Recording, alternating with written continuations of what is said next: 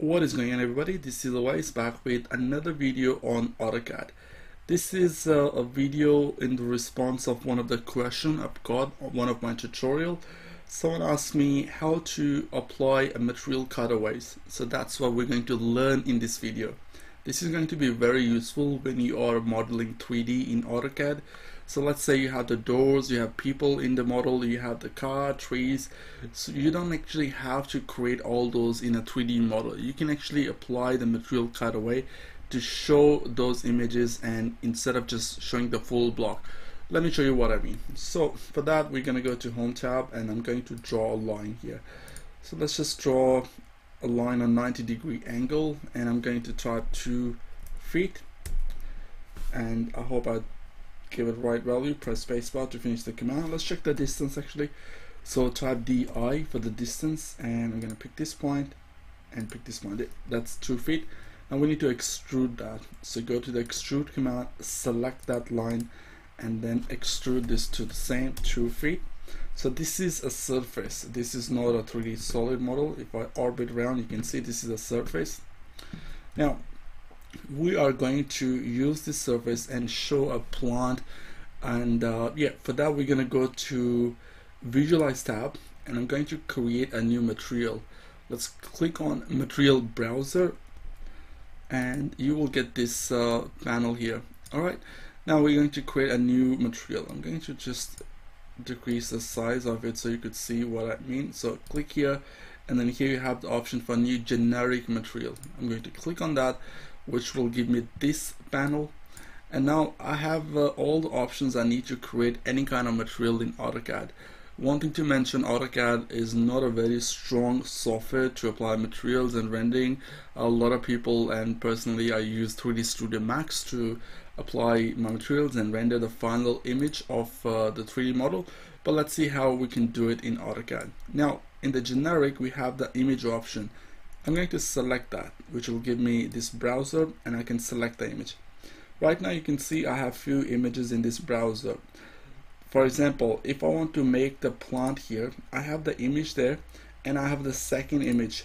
So they are the same size, and then the difference only is that they have the object. So one image has the object, the other one doesn't have an object. It just has a white color in it and then a black background.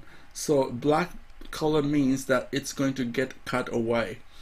Let me show you how to do it. First of all, let's select the main image. I'm going to double click on that, and this will give me this panel now. So in this panel we need to change few things. I'm going to change the repeat to none. I'm changing repeat to none for vertical, and we have the scaling factor. Right now it's on 12 inches, so we can change this to 2 feet. The reason why I'm doing this in 2 feet, because we're going to apply the material on this surface, which is a 2 feet by 2 feet. So we know the dimension. If you don't know the dimension, then you have to do material mapping. But we know the dimension, so I'm going to type here sample size 24 inch, 24 inch. Now that's what you have to do here. Let's close this. I'm going to change the preview of this to Q so I could look at it. Alright, so this is what we have so far. Now we need to apply cutaway. You see this option, cutaway, cutouts. So select that, and then you need to select the image with the white color and the black background. Select that, and then same scaling factor and same repeat what you did before with the original image. So let's change this to 24 inches.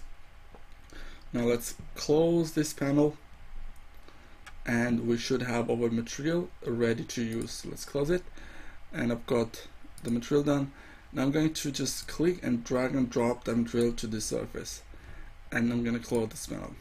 And now as you can see that we can only see the plant in it. We don't see the whole surface, which was a rectangle surface, right?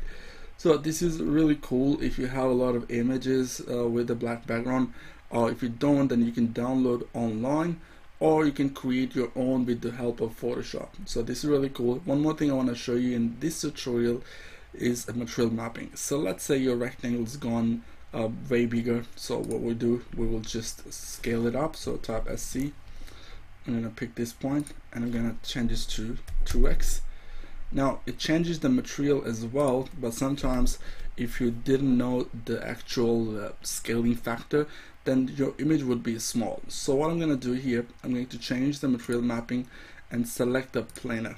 Now let's select this, press spacebar, and as you can see, it's showing you the original factor, the scaling factor, which was 2 feet, right? Now we have these arrows. We selected a planar here. The reason why I selected planar, because the actual model is a surface. That's a plain surface, not a box, not a cylinder, not a sway. So if you had a box which you're applying material on, you should select the box. Now I'm going to click on one of the arrow and I'm going to increase or decrease. Now as you can see that our actual model is not getting changed. It's only the material which is getting mapped. Now if I change this to this size, press spacebar to accept it. Now we're going to change the wheel style to shaded, and there you go. You can see that the surface is way bigger, but the material was only showing to this part. Let's change this to realistic again, and yep, that's what we have so far. So yeah, it is very useful when you want to show plants, trees, people in your drawing standing in a balcony, or you want to show a car in it. So that's really good. You need to have 2 pictures, one with the original content with the black background, and the other one which is going to be the cutout image which has the white color on the object and then the black background. So that was the question I was asked. So yeah, thank you so much for watching. If you have any question, let me know. I will try to make all the videos with whatever the question you have regarding AutoCAD, Java, Revit, or even any software. So thank you so much for watching, and I'll talk to you guys in the next video. Cheers.